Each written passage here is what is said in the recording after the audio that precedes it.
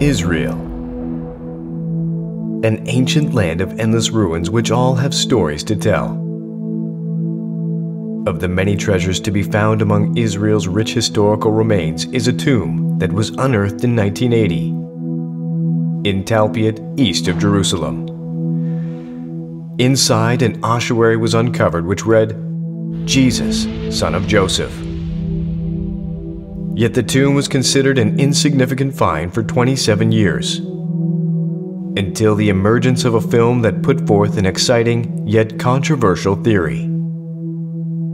Because the tomb contained ossuaries that bore inscriptions closely resembling the Holy Family of the New Testament, this new film suggests that the Talpiot Tomb is the lost tomb of Jesus. From approximately 20 BCE until the destruction of Jerusalem in 70 CE, the Jewish people observed a unique religious burial practice that was connected to their belief in physical resurrection. When a family member died, the body of the deceased was left in the family tomb to decay for a minimum of 1 year.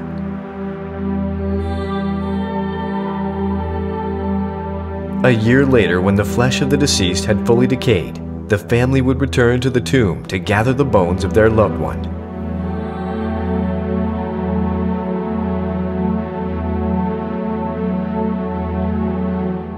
Yet another day of mourning would occur as the bones were placed in a stone box called an ossuary.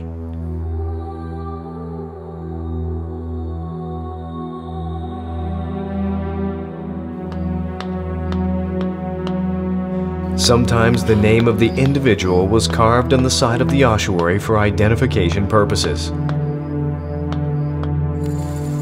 The lid was firmly placed on the ossuary and it was stored away in the tomb to await a complete resurrection.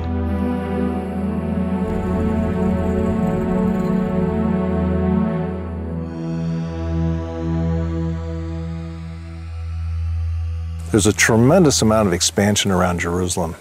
They were constantly coming into archaeological remains. The most significant remains were normally tombs. It all starts on the Thursday, the 27th of April, 1980. They're building this new neighborhood. It's connecting on to an original part of the neighborhood which had been built 5 or 6 years beforehand. Dr. Shimon Gibson, one of Israel's leading archaeologists, was one of the few people to enter the Talpiot Tomb after its discovery. His job was to survey and record the dimensions of the Talpiot Tomb. It was a Saturday evening. I get a call from Dr. Amos Kloner. He was the district archaeologist at the time for the Jerusalem region. And he said, "Hey Shimon, a tomb has been discovered. It's being excavated by Yoske Gat. Go out and help record this interesting tomb." I participated in the excavation. We recorded the tomb. There were workers there who were clearing out the soil within a cave, which indicated to me straight away that this cave had been opened in antiquity. Otherwise, you wouldn't have an accumulation of soil within the cave itself. It was quite shallow in the kochim, in these loculi, which extended off like tunnels in different directions from the main chamber walls. There, one could have seen those ossuaries on the day of the discovery, and hence they were taken out first. The first thing they did was to dig out these ossuaries, bag them, put them into boxes, and then to convey them to the Rockefeller Museum. At the time of its discovery, the Talpiot Tomb was considered to be just one more of the many tombs that have been unearthed in the Jerusalem area. There seemed to be nothing out of the ordinary about it. According to archaeologists, it was not a significant tomb at all. However, 27 years after its discovery, the Talpiot Tomb finally gained public attention with the release of the film The Lost Tomb of Jesus. This film claimed to have found proof that this is the tomb and final resting place of the body of Jesus Christ and his family. What are the claims that were made in order to prove this controversial theory? Claim number 1. Inscriptions found in the Talpiot Tomb seem to match the names we might expect to find in a tomb belonging to Jesus and his family. the most interesting of the names being Jesus, son of Joseph. Claim number 2. Mary Magdalene and Jesus may have been married with a son, which explains why her ossuary might be in the tomb along with an ossuary reading, Judah, son of Jesus. The Lost Tomb of Jesus film claims that DNA testing could support this. Claim number 3. The gable on the Talpiot Tomb could be an early Christian symbol linked to the tomb of the Apostle Peter. Claim number 4. The infamous James ossuary may in fact be the missing ossuary from the Talpiot Tomb. Because James was the brother of Jesus, they claim this further proves that the Talpiot Tomb contains the Holy Family.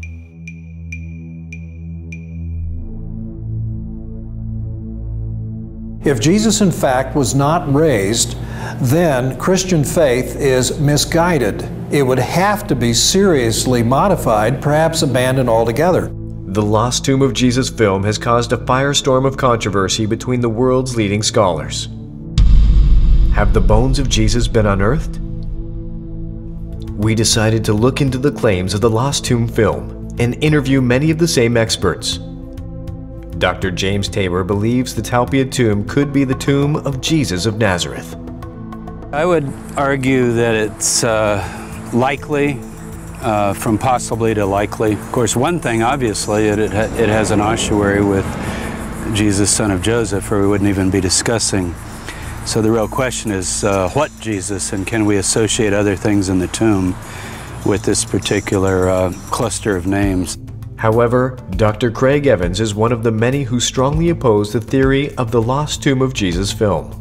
Not based on theology or religious convictions, but based on serious, hard-headed scholarship, I conclude that it is highly improbable that the East Talpiot Tomb was the tomb of Jesus and his family.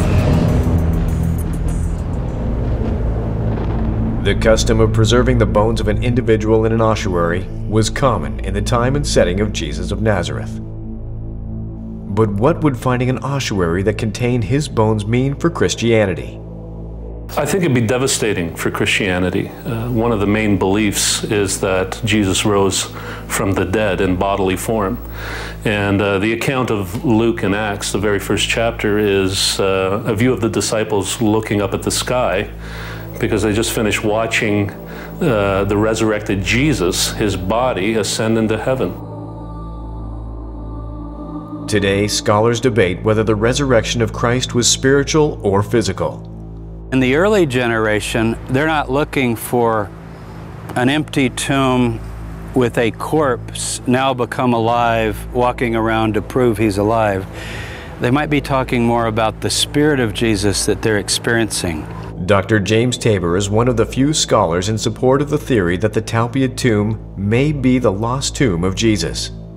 He argues that it is possible that the resurrection referred to in the Gospels could simply be spiritual. Some Jews might believe very literally in resurrection. Literally, I'm standing in a graveyard and there's hundreds of tombs, and one day, like a Michael Jackson video, you know, they're all going to pop open and these corpses in various stages of decay or totally decayed are going to come up. You know, sort of can these bones live idea.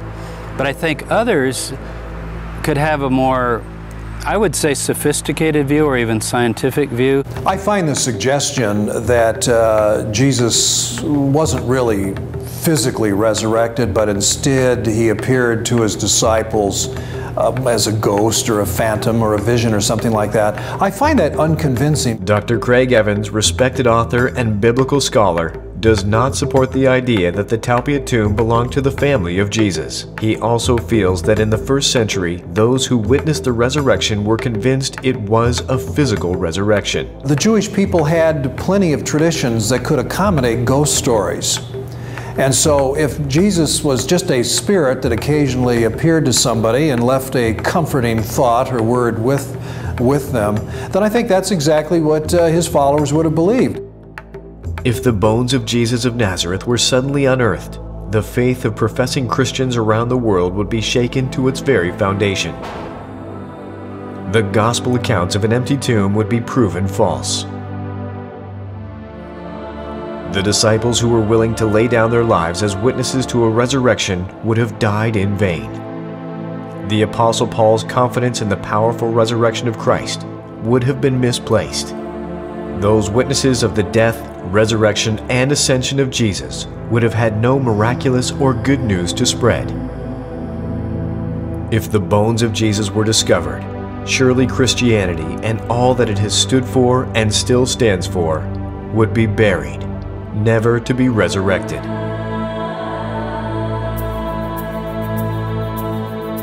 Let me see what she says and I'll call you right back. Oh, okay. Well, let's see what happens here. The one thing about Israel, filming in Israel, it's ever changing. June of 2007, our Unearthed team set out to Israel to take a closer look at the evidence that has led some scholars to believe that the Talpiot Tomb contained the bones of Jesus of Nazareth and his family. Our journey of inquiry begins at the Talpiot Tomb that was unearthed in 1980. Today, the tomb is covered by a cement box and sealed from further investigation. Doing well. Thanks for coming out and joining us here at Talpiot. At the box. Epigrapher Dr. Fawn, one of the editors of the Dead Sea Scrolls, has been an outspoken critic of the way the evidence has been handled. What we have in front of us is a box that had to be created over an original Second Temple period tomb. Wow. That was found in the midst of a neighborhood in the outskirts of Jerusalem that they just couldn't leave open like that. All we can do is talk about the really interesting set of ossuaries that were found inside. Let's take a closer look at all the ossuaries that were found in the Talpiot Tomb. In the Talpiot Tomb, 10 ossuaries were discovered. Of the 10, 6 bore inscriptions. The inscriptions are Maria, thought by some to be a rare version of the name Mary, connected to the mother of Jesus. Yeshua bar Yosef, Jesus son of Joseph. The Lost Tomb of Jesus film suggests that this could be the Jesus of the New Testament. Yosa, a short form of the name Joseph, and the version used to refer to the brother of Jesus in our oldest source, the Gospel of Mark. Mattia, Matthew. Although there is no Matthew recorded in the immediate family of Jesus, the film claims that finding this name is not completely unexpected, being that there are many Matthews in Mary's genealogy. Yehuda bar Yeshua, Judah, son of Jesus, indicating that Jesus was married and had a son. Miriam ne Kai Mara. The Lost Tomb of Jesus suggests that this could be Mary Magdalene. There is a debate between scholars as to whether or not the cluster of names found in the Talpiot Tomb is unique. Look, there is a cave in Jerusalem where you've got Joseph, Jesus, the son of Joseph, and you've got Mary, and you've got Matthew, and you've got everybody there, the whole Holy Family. Dr. Dan Bahat is the former chief archaeologist of the city of Jerusalem. He is a highly respected figure in the archaeological world. We met Dr. Bahat near the ruins of the Jewish temple. He has been familiar with the ossuaries from the Talpiot Tomb since their discovery. Most of the names which are there are very, very common names. Jesus is very common, Joseph is common, Judah is common. So I won't be surprised that all the occurrences occur together. I don't really go for the argument that, the names are common, therefore it means nothing. The names aren't that common as people imply. The names that were found in the Talpiot Tomb are common, very common Jewish names. In fact, the names Mariame and Maria are among the most common names for women. Perhaps as many as 25% of all Jewish women in this time were given those names. We decide to find out just how common these names are. A visit to the Israel Antiquities Authority reveals interesting evidence as the Unearthed team investigates the hundreds of ossuaries in their collection. In April 1980, a tomb was discovered near Jerusalem containing 10 ossuaries. 6 of the ossuaries were inscribed with the names of the deceased. Many of the names bore a striking resemblance to the Holy Family of the New Testament. The most interesting and controversial of these ossuaries read, Jesus, son of Joseph. But does this cluster of names prove that this is the tomb of Jesus of Nazareth and his family? Do these names prove anything? We decide to pay a visit to the Israel Antiquities Authority warehouse. Accompanied by Dr. Stephen Fawn and forensic archaeologist Stephen Cox, our Unearthed team wants to see if the names found in the Talpiot Tomb are different from the names found on other ossuaries in the IAA's collection. Maria, Shimon. It's one of the ones that they said that how Maria is not, is a rare name. Here's another Maria, see. Just right in front of us. The first thing we discover once inside the IAA is the name Maria, clearly engraved on an ossuary.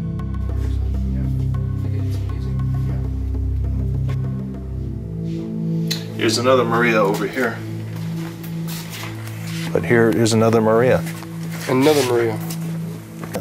M-A-R-I-A, Maria. We easily find many Marias as we explore the seemingly endless shelves of ossuaries in the IAA. We have so many Marys here. In fact, here we have Ima Mariam, Mother Mary.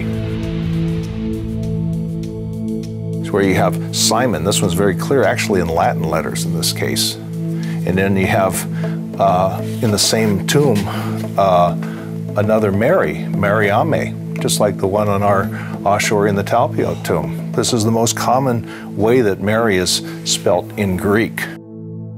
Taking a look at the IAA catalog, we discover that of the 231 inscribed ossuaries, 10 of them bear the name Maria, and approximately 10 of them read Miriam, yet another rendering of the name Mary.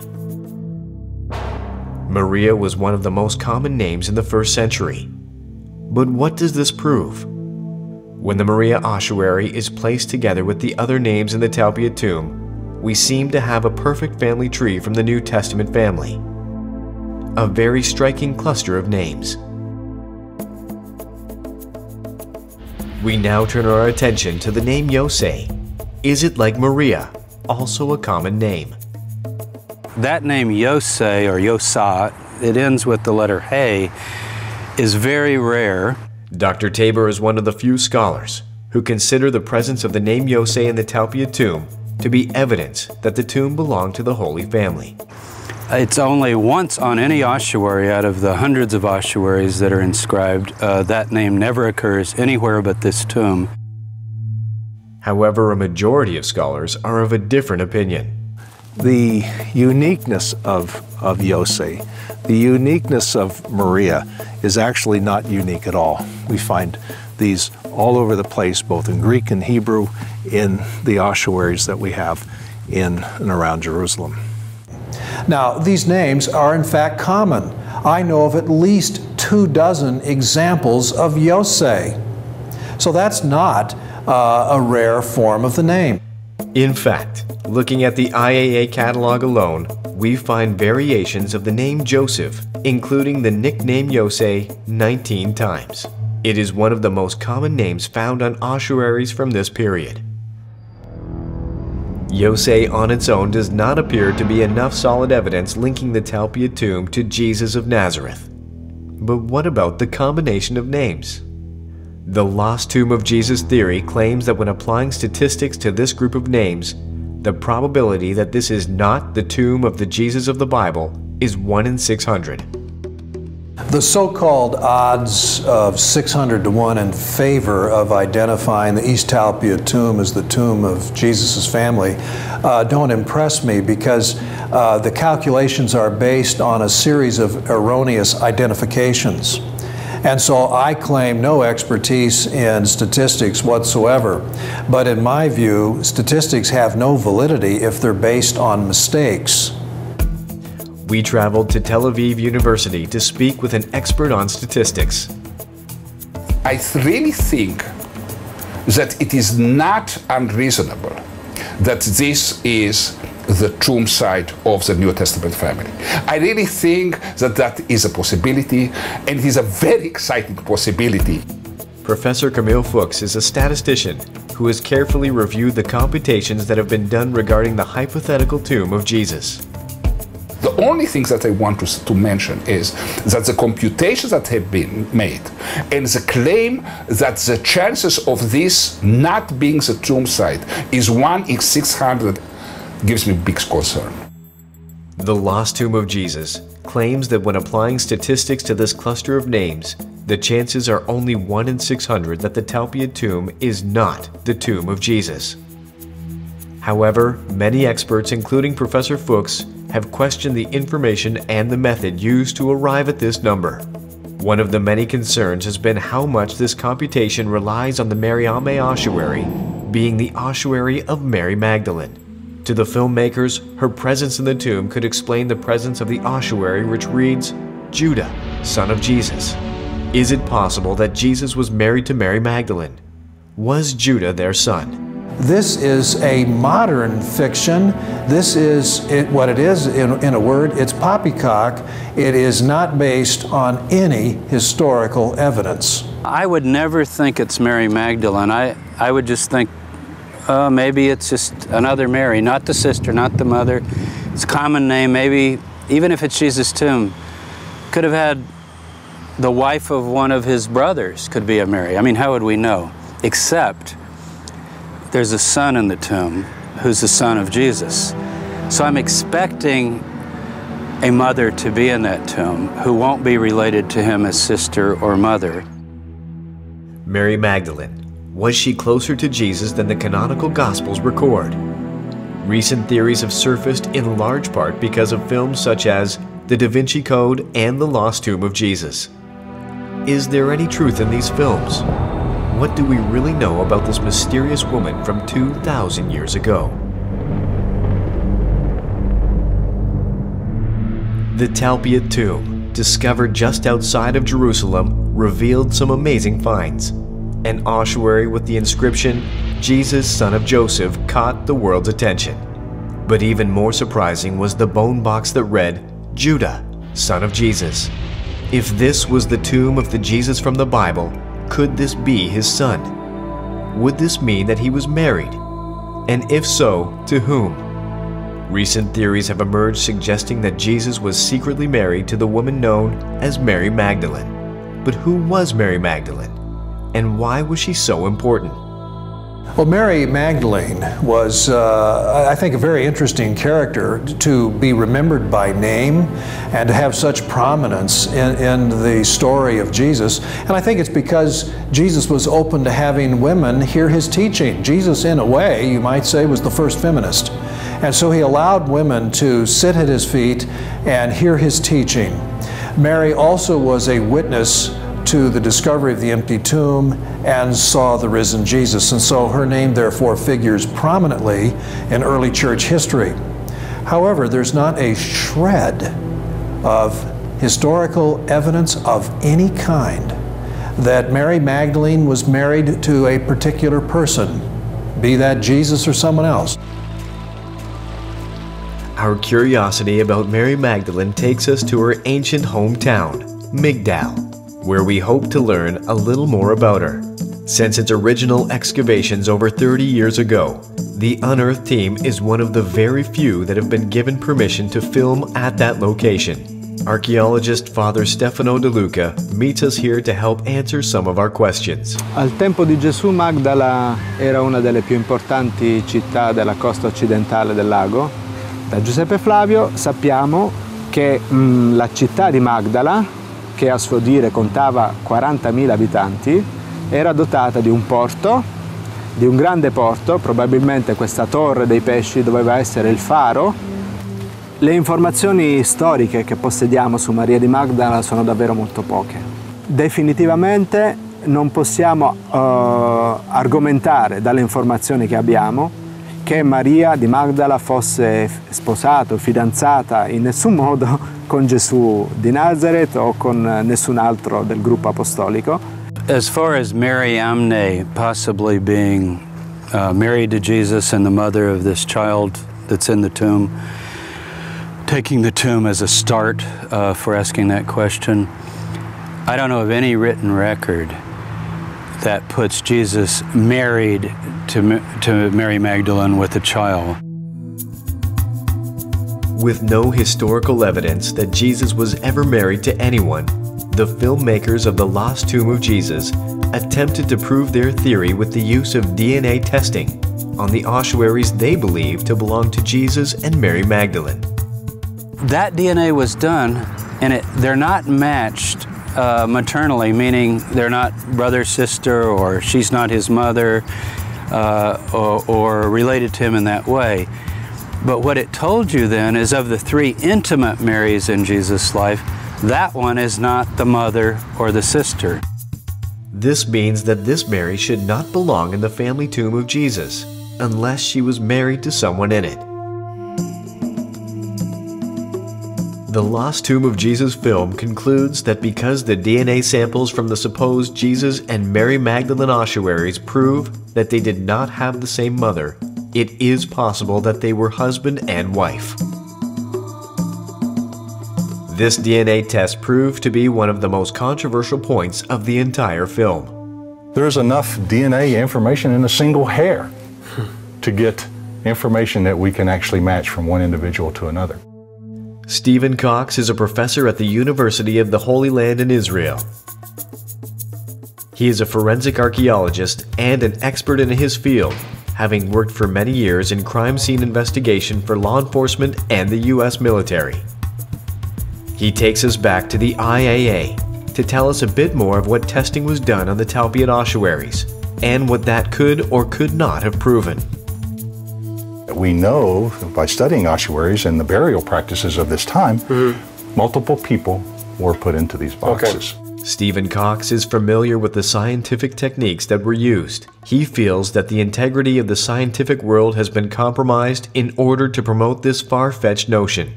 Well, there is not enough evidence to make any kind of assumption that this bone box contained the bones of a man named Jesus of Nazareth. What facts do we know? Well, we've got a stone box. It's of a period of time. We've got an inscription on here that says Jesus Bar Yosef. And then there's questions with that. Can we even say that the bones that were recovered from this box is the person that was originally put into this box? No. Can we say that the bones in here were even animal or human? The testing was not done for that. There could have been multiple people, could have been male or female, it could have been animal or human, it could have been mixed animal and human. So based on all of that, there is no way that anybody could actually come and say that the material that was recovered here, biological material, the bones that were recovered from here, is the person that's on this. And then to make the jump that this name and this material in here is the one and only Jesus of Nazareth is a huge jump in logic. Huge jump in logic. Can't be done. In fact, although only 10 ossuaries were found in the Talpiot Tomb, it has been verified that the tomb contained the skeletons of approximately 35 different individuals. As many as 4 different generations could have had their DNA in any of the 10 ossuaries. This makes it impossible to know for certain who the DNA belonged to. Adding to the controversy, Stephen Cox appeared in the film The Lost Tomb of Jesus and was portrayed collecting the DNA samples for testing. He feels he was misrepresented. I was upset with it, with my portrayal in the documentary, speaking specifically there, in the fact that I was asked to come in and view the material in these ossuaries, and only 2 of the many ossuaries that we see sitting here really had material that was recoverable. There was material in the this so-called Jesus ossuary, There was material in this so-called Mary Amne ossuary, and I did recover it, and I preserved it for future testing, but I did not send it to the DNA lab in Canada. The Mary Amne ossuary becomes even more controversial as we look at the inscription. What does it really say? The film The Lost Tomb of Jesus gained public attention with its suggestion that a tomb near Jerusalem may have belonged to Jesus of Nazareth and his family. Yet some of the most controversial material in this film had to do with an ossuary that some believe belongs to the biblical character Mary Magdalene. Suggestions that Jesus and Mary Magdalene were married and had a son have outraged many Christians. DNA testing that attempted to prove this theory has drawn severe criticism from many in the scientific community. But what makes the filmmakers believe that this ossuary belonged to Mary Magdalene in the first place? The name is very curious. Mariamne is used in some later 2nd, 3rd, 4th century texts for Mary Magdalene, as opposed to Maria, which is the other form. Dr. Tabor believes the inscription reads Mariamne Kai Mara, meaning Mary the Master or Lady. Could this be Mary Magdalene? First of all, you have to accept that the Mariamne there is indeed Mary Magdalene. But first, you've got to sort of accept that this is Mariamne and not Miriam. There are alternative views as to the reading of that inscription. Our curiosity takes us to École Biblique to meet another experienced epigrapher. We asked Dr. Emile Puech to read the inscription on the ossuary, which some believe contained the bones of Mary Magdalene. All set up over here? Yeah. As an epigrapher, what do you see? What do you think this is here? What I see is an inscription in Greek, in cursive Greek, by on a soft chalk the stone. Not very well done, but normal. In that period, you have two names. Mariamne Kai Mara. How sure are you? Are you 10% sure that's two names? 100% sure. Dr. Puech is convinced that there are two names on this ossuary, Mariamne and Mara. Mariamne being a very common form of the name Mary. And if Mariamne is surely feminine, if Mara is masculine, is wife and husband. He also tells us that Mara could be either a man or a woman, meaning if this form of Mara is masculine, then this Mariamne is most likely buried with her husband.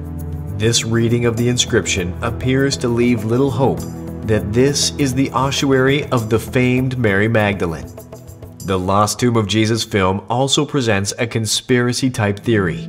Of the 10 ossuaries recorded during the tomb's excavation, only 9 have been located in the possession of the IAA. What happened to the 10th missing ossuary? There are suggestions which have been made that the James ossuary might have come from this tomb. I doubt it. The James ossuary is another mystery. This ossuary appeared on the archaeology scene a few years ago with the inscription, James, son of Joseph, brother of Jesus. Since its initial appearance, it has caused much speculation as to its own authenticity.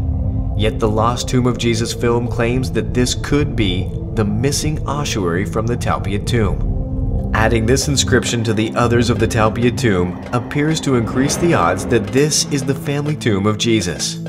The tool that was used here to try and bring the James ossuary into this cluster of ossuaries was the use of patina. Stephen Cox explains that the way the patina was collected from the James ossuary could not have been helpful in this investigation. They believed that if we could take patina from the James ossuary and match it to the patina from here, and it was a match, they came from the same tomb. Well, there's a lot of problems with that scientifically. One, patina does not have that kind of fingerprint quality to give us unique comparisons to be able to say that it came from that environment to the exclusion of all other environments. In addition to this, the missing ossuary was reported unimportant and uninscribed, according to those who were carefully documenting the Talpiot Tomb excavations. I believe that the James ossuary most certainly is not from the Talpiot Tomb. Why? Because it was discovered and in circulation years before the Talpiot Tomb was discovered in 1980. There is a photograph dated to 1976 of the James ossuary, which is confirmed by an FBI lab analysis, but also because further analysis of the James ossuary by geochemists indicate that the James ossuary actually had been in circulation, exposed to sunlight outside of a cave environment for perhaps 100 years or longer. The Talpiot Tomb appears to be shrouded with mysteries and riddles. One of the more obvious and visible one is the strange symbol that appears over the door. This chevron and circle appear to represent something, but what? The Lost Tomb of Jesus film has an incredible theory.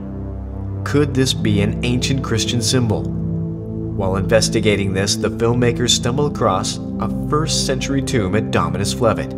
Traditionally, this is where Jesus stopped and wept over Jerusalem on his journey to keep the Jewish Passover feast and ultimately be crucified.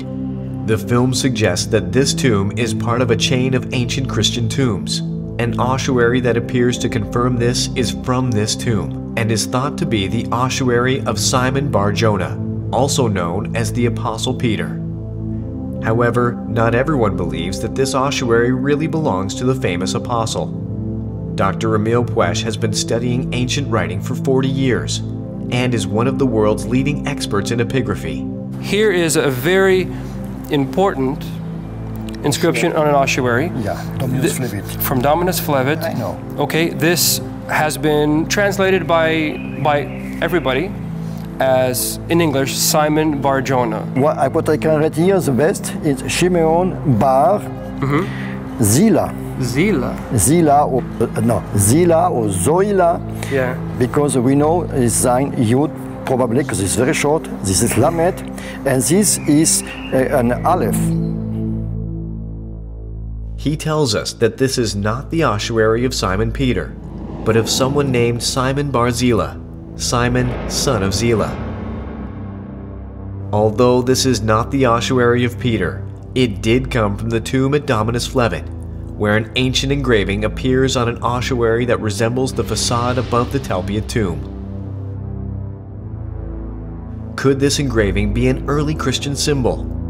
And does this prove further that the Talpiot Tomb is the tomb of Jesus?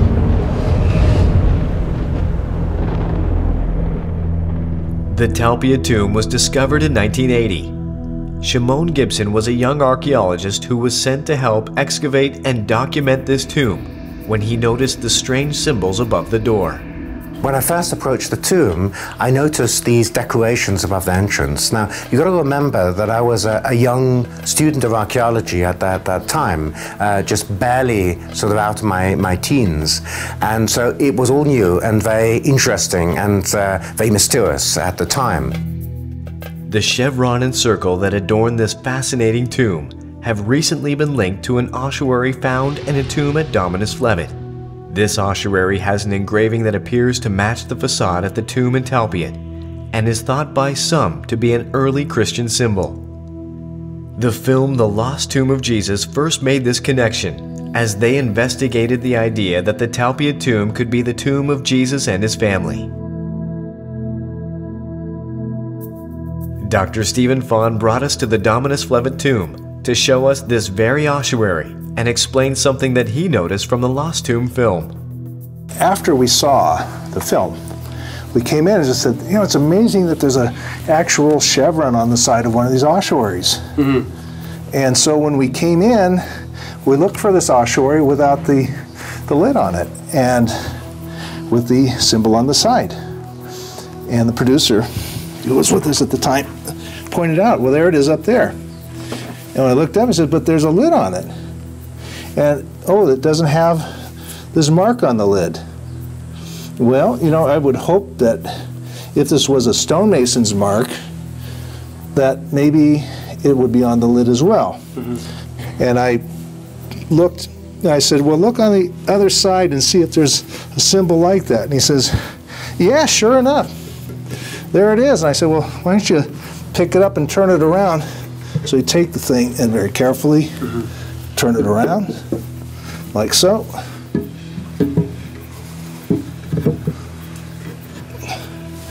And voila, it's exactly the same as the one above.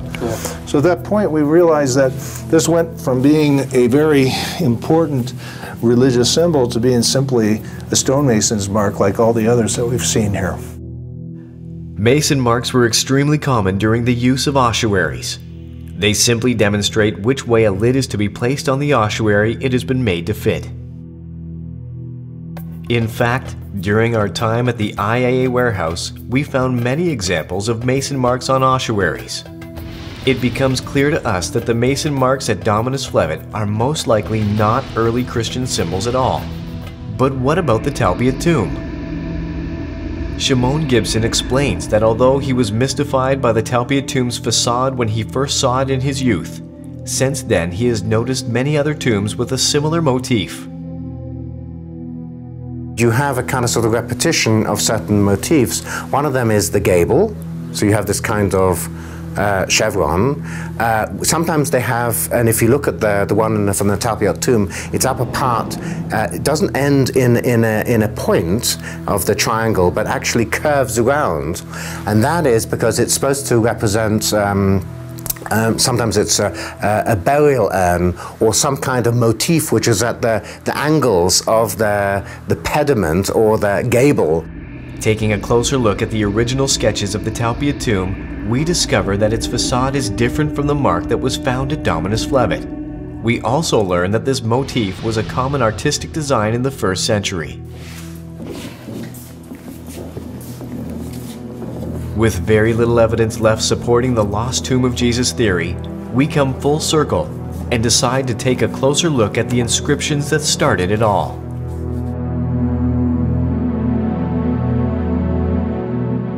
The inscription that has been the catalyst for convincing some that the Talpiot Tomb is the family tomb of Jesus. The name which in this context seems to say that Jesus really did not rise from the dead. The name Yeshua bar Yosef, Jesus, son of Joseph. The most important ossuary in this collection of this Talpiot Tomb was an ossuary that reads, at least on the surface, Yeshua bar Yosef, Jesus, son of Joseph. However, this one is not so straightforward. The original report records the name Yeshua, followed by a question mark. It is far from certain that the ossuary says Yeshua or Jesus at all. Many people are reading this as Yeshua bar or ben Yosef, Jesus, son of Joseph. Again, as an epigrapher, is that really clear to you? Bar Yosef is clear, maybe Yeshua. Maybe Yeshua, but no more than that. Whether it matters to me personally, if this tomb is or is not the tomb of Jesus, I think I would say yes and no. I want the truth, so if it isn't the tomb of Jesus, I want to know it. And certainly would never want to argue something that has been disproven. Based on everything we know, based on good scholarship, proper archaeology, study of the inscriptions, study of Jewish burial traditions, based on everything that credible, trained, recognized scholars know, I believe that the Talpiot Tomb is not the tomb of Jesus and his family. It is highly improbable that it was the tomb of Jesus and his family. There's a story to tell there. We can't, from this though, tell the story of Jesus of Nazareth and his family. With 2,000 years between us and the family who owned the tomb of Talpiot, little can be known for certain about them. If they were not the Holy Family, did they know Jesus of Nazareth? Did they brush shoulders with him at Jewish festivals? Or listen to any of his inspiring teachings? The true story about the family of Talpiot remains a mystery. The Talpiot Tomb is at the very least one more fascinating remnant of Jewish history, which continues to be unearthed in Israel's ancient soil.